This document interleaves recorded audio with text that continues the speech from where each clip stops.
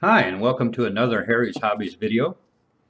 And yes, I'm still doing the Wild West diorama, and I'm still working on Doc Holliday's Apothecary. And in today's video, I'm going to show you how I go about doing the windows.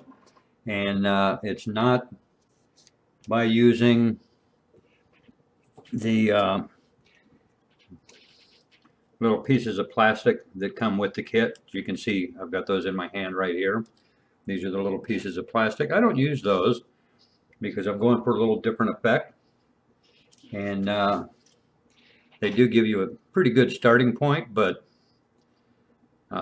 for all practical purposes, I prefer to do my own little thing.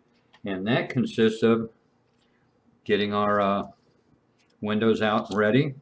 And what I've already done is I have already painted the basic outline colors that I'll be using for the window frames themselves, which is a light blue. And then for the outer frames is a dark blue. And to do this, it's really rather simple. I take just a little bit of Elmer's glue and place some on the little workspace here. And then I take a toothpick and I pick up some of the glue, and then I proceed to swirl it until it fills in the space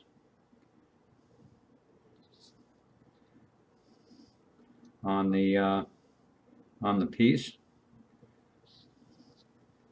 And sometimes this is pretty quick, and occasionally even after it's dried, you'll find that you'll need to go back and redo one or two windows,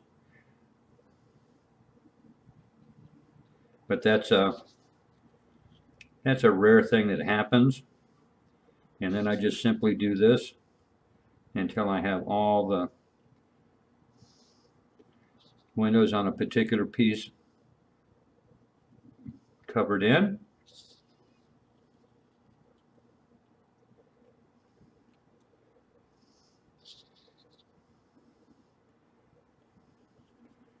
And the other reason I go ahead and paint is the paint provides a pretty good place for the Elmer's glue to grab onto. Now there are some products out there that can do this themselves. One of them is called, I think it's Crystal Clear. But I found that pretty much it's similar to it. I know it's not Elmer's glue, but it's similar. And the viscosity is about the same. And I just find that using Elmer's glue is phenomenally cheaper and provides a reasonable result when it's dry. And then I set this off to the side to dry, and try to keep it raised so that the glue doesn't actually like bond with the paper or anything like that. And then I move on to the next one, and this one has got more windows on it. So what I'll do from here, I'm going to speed the video up from here so that you don't get too bored seeing the same thing over and over. So, and here we go with that.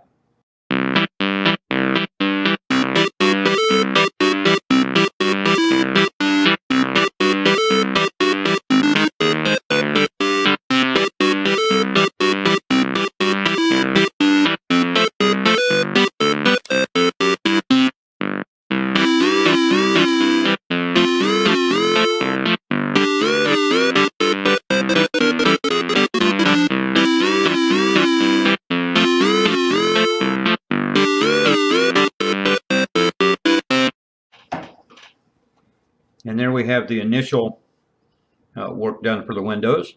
Now it's just a matter of allowing those to dry. And I'm going to try to do something a little different and follow it up with this. And that's going to be, I'm going to try to shoot a time lapse of this drying up. So we'll see how that works out. If not, well, You're not going to see it, so don't worry if it's missing from the video. So again, thanks for watching this part. I appreciate it.